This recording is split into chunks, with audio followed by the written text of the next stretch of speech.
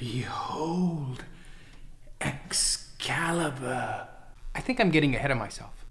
Can you use pedals in jazz? Since I mainly play in a trio setting, I want to add textures and sounds that you wouldn't get from just a guitar alone.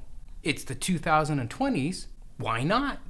I used to be one of those, all I need is a guitar and a cable and an amp type of guy. Around 2009, I bought some pedals, a pedal board, and I entered the pedal world. Now, of course, I did own the odd pedal over the years. I had a couple of different volume pedals.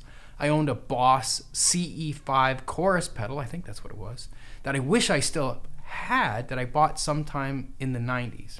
I asked for this wah pedal for Christmas, maybe in 1984 or something like that, and I still own it. And if you go back to the late 80s going into the 90s, I owned rack gear. In my rack, I had a 120 watt solid state stereo power amp, an ADA MP1 preamp, and an ART multi-effects. I think I had a graphic EQ in there too.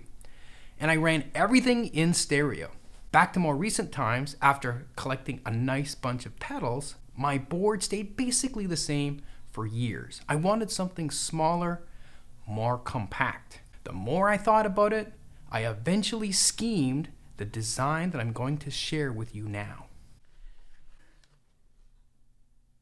As you can see, it's a flat board with a hinged riser at the back that I could put pedals and power supply underneath and more pedals underneath as well. I'm going to show you my signal path, some tips to consider when designing and building your own pedal board. That way you can learn from my mistakes, and of course I'm also going to demo it for you. Not each pedal, just the pedal board in general. And if you want to watch me build the pedal board, you can watch the time-lapse footage at the end of the video. I would say that at the heart of the pedal board is the Goodwood Audio's wet dry wet box. With it I can configure 4 different setups with just simply what outputs I plug into or don't plug into. The first option is mono by plugging into the output here. More than likely I'll be running it like that for 90% of the time. The second would be a hybrid split dual mono wet dry if I run cables from here and here. The reason why I call it wet dry is because delay and reverb are only sent to the left side, and then the dry signal is sent to the right amp. It's not a wet dry in the classic sense. A true wet dry setup is taking the speaker line level out from your dry amp and then feeding it into your parallel mixer.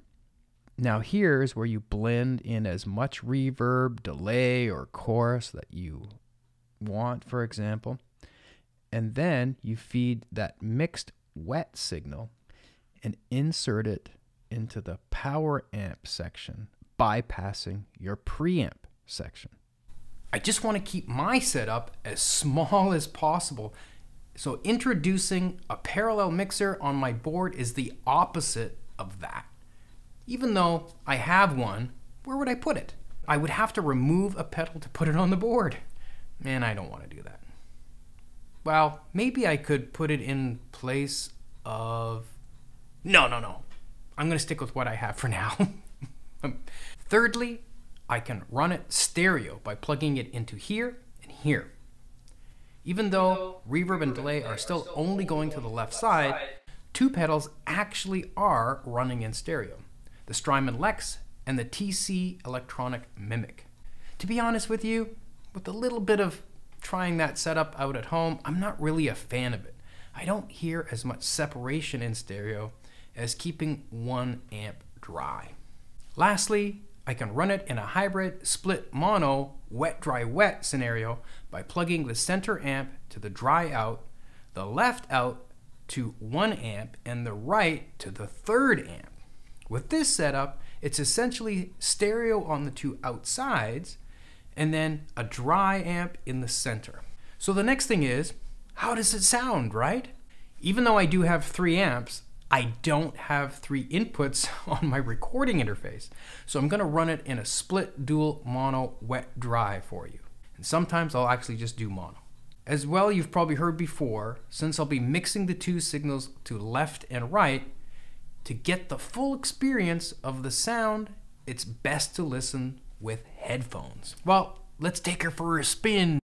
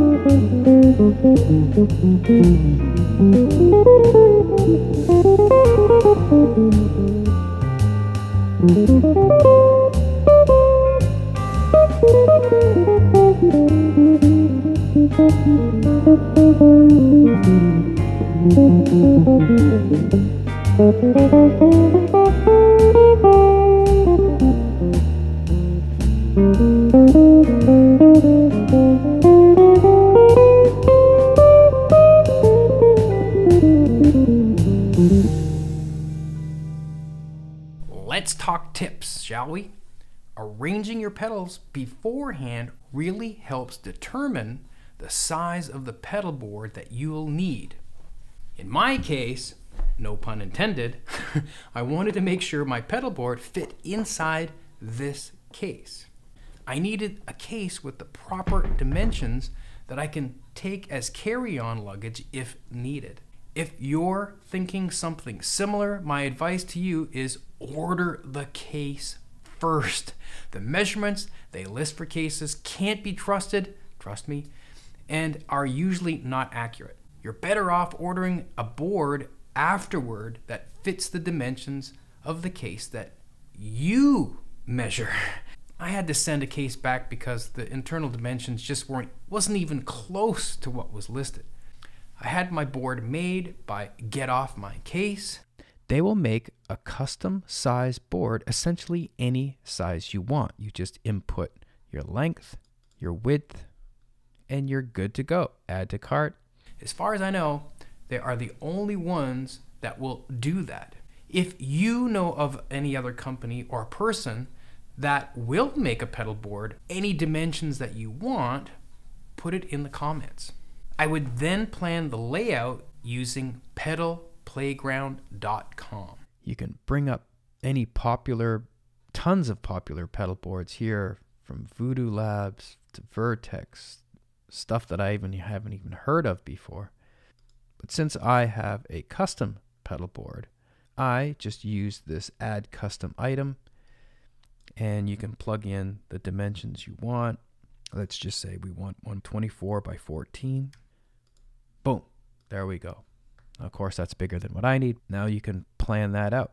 What I did here was I created another one that represents my riser, as you can see. You can even overlap and put stuff on top if you want, but I just wanted it off to the side just so I can see how it's going to look. Here's my pedal board. Over here, it shows you the dimensions of whatever pedal or board that you have up. You can rotate, move to the front, move to the back, which is very helpful when you want to layer things. You can add pedals up here. There's a list of tons of different pedals. I mean, it just goes on and on and on and on. Pretty sure they update this all the time. If they don't have a pedal that's in that list, you can just create your own, like I did here, here, and here. It looks like the battery box was the last one I did, so there's the dimensions of the battery box, and I picked a color. Boom, See, it pops up and you can just place that anywhere you want. Let's get rid of that. The cool thing is that you can name the pedal, you can change the color, whatever you want. And it's all to scale.